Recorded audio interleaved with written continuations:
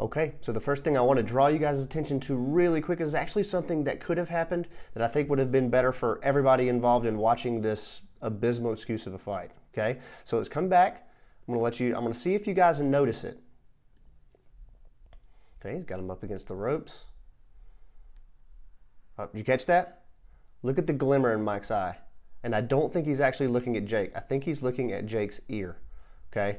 Because we know he's got a hankering for upper ear cartilage. We know it's been a while since he's had any from Evander Holyfield. Well, who knows? But we know his criminal history.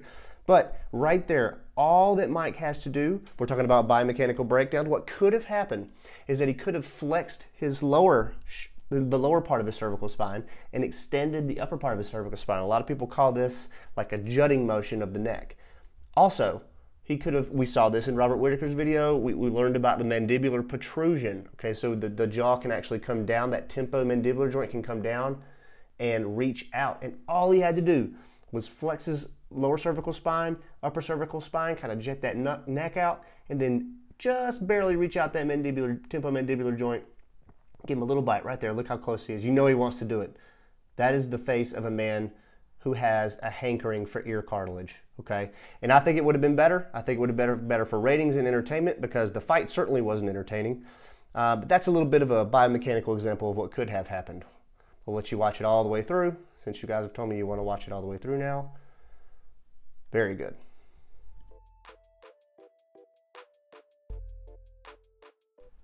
All right, enough funny business. Let's actually break down a couple of movements here. This isn't going to be as in-depth. We're going to look at one strike from Mike and one couple of punches from Jake.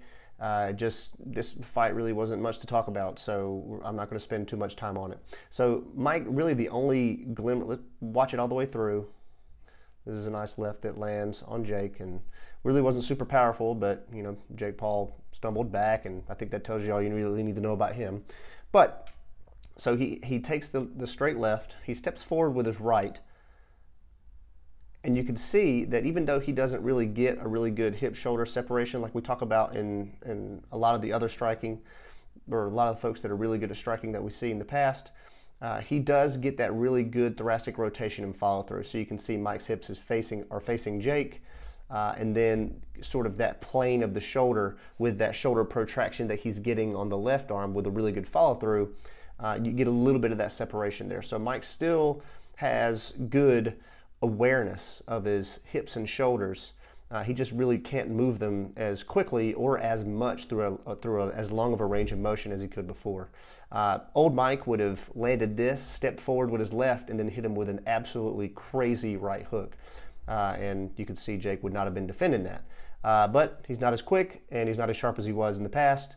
But I still think that shows us a little bit of a glimmer of the boxer that Mike used to be. You could even see him kind of like bobbing and stepping and kind of surprising with that left as he used to do in the past.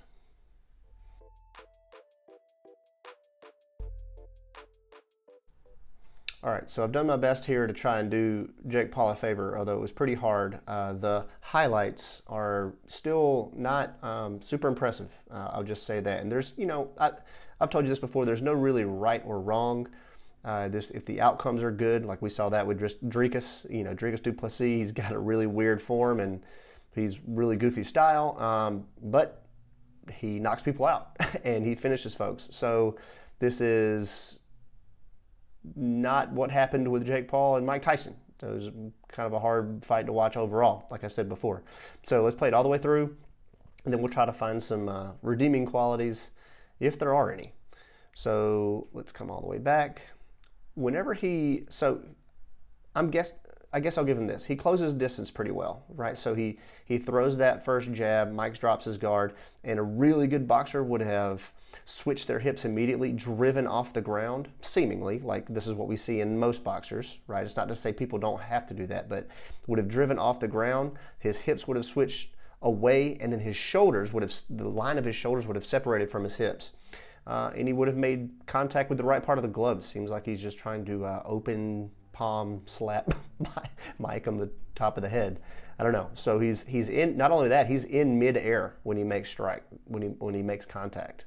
Okay, so the really good strikers plant their leg or shift their way over to the front, switch their hips to the side, their shoulders lag behind, and then that whipping motion, they take advantage of that stretch reflex. But you can see that most of the movement happens around the shoulder joint, the glenohumeral joint. It goes from relative horizontal abduction to adduction. Then, where I really think he could have capitalized here and didn't, was switching his hips immediately once he made contact here.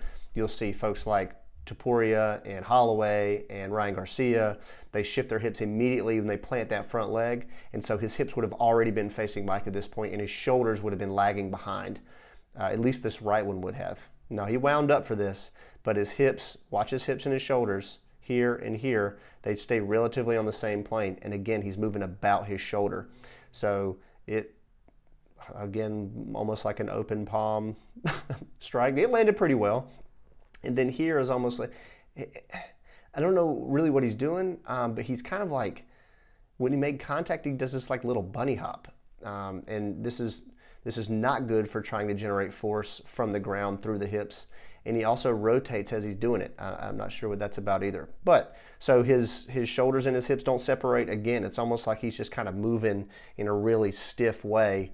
But his shoulders, now he actually does get a little bit there, and his arms kind of coming around for this overhand, I guess. Typically when I broke down the overhead in the past, you'll see like people who are really good at the overhand flex their trunk, they step off the center line, they flex their trunk, and their head is often kind of down to the side to get advantage of that stretch reflex with that whipping motion. But Jake's head stays in the same place. He's kind of in the mid hop when he does it, and he lands and, you know, doesn't knock out a 58-year-old man in the boxing ring with him. So take that what you will. We'll play it all the way through. And I slept through this. I was kind of upset about it. But then I woke up and I wasn't so much. So take that what you will. That's Jake Paul versus Mike Tyson.